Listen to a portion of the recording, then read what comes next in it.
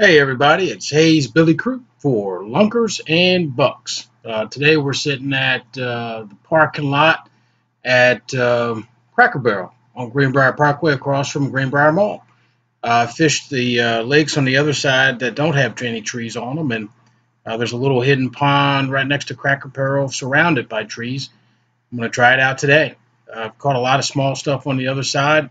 I'm hoping that there's just as many over here, but I don't think a lot of people fish it just because it's hard to get to and it's surrounded by trees. So unless you've got a kayak or some type of boat, it's hard to really get in there. And as you can see, there's all kinds of poison ivy, and it looks like people have been dumping their brush in here. So it's got a lot of stickers, fallen trees, kind of hard to get through it.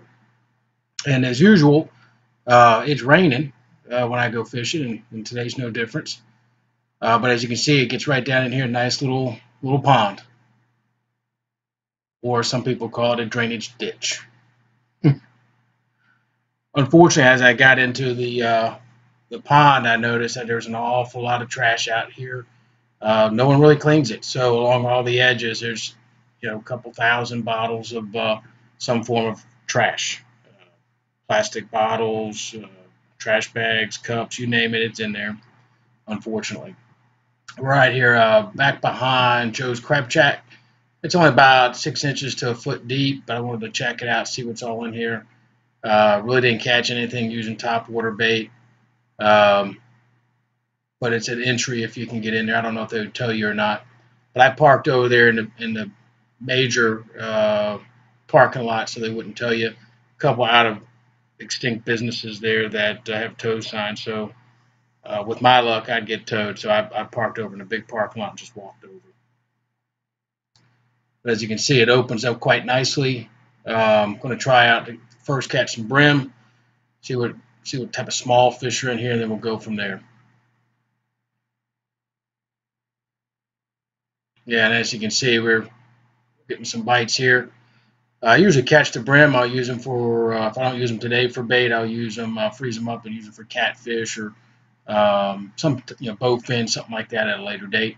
But plenty of little fish in there, already 3 of them, knocking it out pretty quick. And as you can see, I was catching small bass all day long. This was probably the biggest of the bunch with the swim bait. Nailing them earlier with the top water earlier in the day, and the rain has stopped. But really a lot of action, no deeper than 6 feet deep.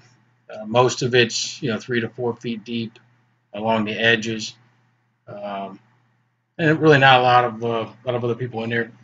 Exit. There you go. Finally, the sun's out, and as you can see, unfortunately, there's a lot of junk in here at the bottom that I have to walk through. It's almost like fishing in a trash can. Unfortunately, flooded trash can. So it's, but there you go. And as you can see, it's about a 35 degree angle trying to get back up. But yeah, right next to Cracker Barrel on Greenbrier Parkway. If you need a place to get away and do a little quick fishing, not a bad place to go. Again, a little dirty, but if you don't mind that, lots of action. Again, thanks for watching. Lunkers and Bucks.